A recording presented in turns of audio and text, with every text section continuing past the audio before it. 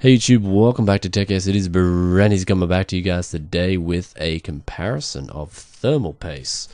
So when I did my delidding video all those months ago, people were like, Brian, Arctic Silver 5 is crap. You got to get some Coollaboratory's Liquid Pro on that biatch. So I did. I went out and bought some Coollaboratory's Liquid Pro, and I did put it on that biatch, and I got some results. I also decided to test PK-3, which is Prolimatech, it's latest and greatest. So I'm going to be testing these three, and I'm going to be putting them all head to head. So let's get on with the results. The first test I did here was on my water cooler. So as you guys know, this died, but before it died, I did manage to get some results out.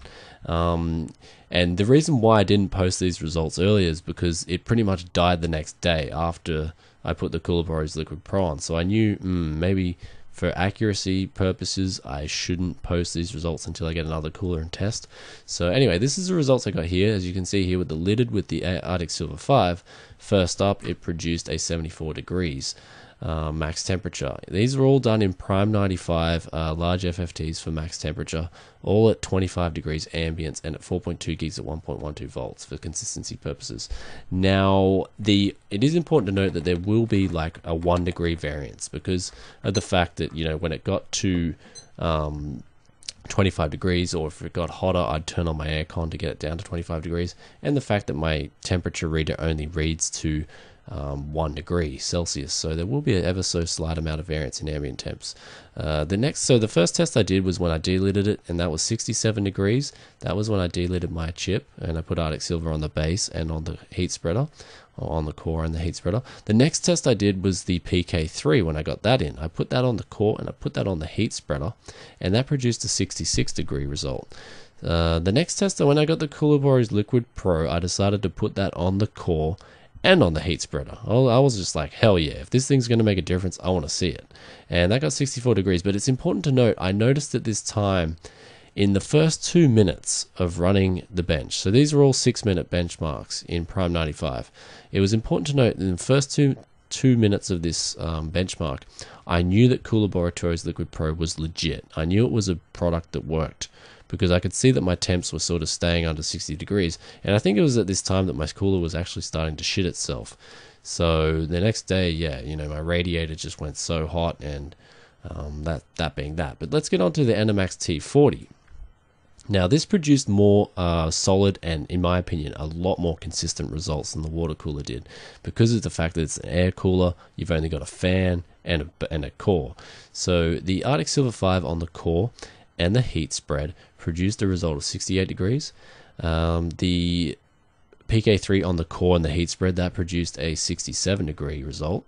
And the Coollaboratory's Liquid Pro on the core, and then PK-3 this time on the heat spreader, because, you know, this stuff is expensive and I'm running out and I want to save some of it, produced a 63 degree result. So I'm going to say, so these results are what I have, and let's move on to the conclusion now. Okay, so in conclusion, I will say that Coollaboratory's Liquid Pro, this stuff is legit. It works, especially when you saw the Enermax T40 results. They were very accurate and consistent. So this stuff is legit. It does work. Thanks for recommending me this stuff. However, I will say that it's goddamn expensive. At $27 a tube of this stuff, for 0.15 mil, it is hella expensive. It also is a pain in the ass to spread. I didn't really enjoy spreading this stuff. And also another thing to remember about it is highly conductive and it is highly capacitive. However, someone was saying like you can get it for $10 a tube. Please let me know in the comments where you can get this stuff for $10 a tube. I'd love to know. That being said, Arctic Silver 5. This stuff is absolutely fine. It's not shit. It works. It's very good value for money, 3.5 grams for like $8. It definitely takes out of these three thermal pastes, it takes the value for money crown. But PK-3, this is the last one, and I will say this stuff is really good. I loved spreading this stuff. This was the easiest to spread out of all three. It was just amazing to work with. You know, it was like spreading a virgin. It was just that good.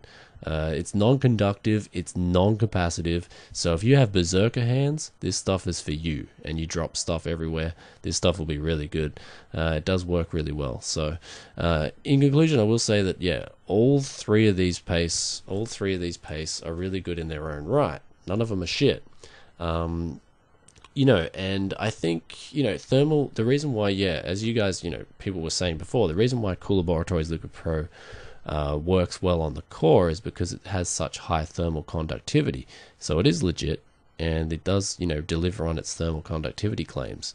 The core is so small, so it needs that high, sensitive thermal paste to work properly. But there are people out there that are saying, like, I'm getting like a 15-degree drop, a 20-degree drop, and I question these people. Are you trying properly? Are you spreading your paste properly, or are you just like, just slapping this stuff on and just like dropping it on and going, yeah, let the Liquid Pro do all the work?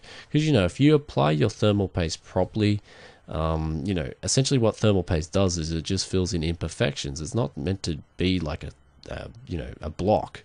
It's meant to be like a paste that fills in gaps. So that's why my results aren't as great, aren't as, I don't think they're as different as someone else. But I saw in the forum, I was reading up about it, some guy getting a 30-degree drop, and then like the variance between his cores is like 10 degrees. That, in my opinion, is a clear indicator of bad contact.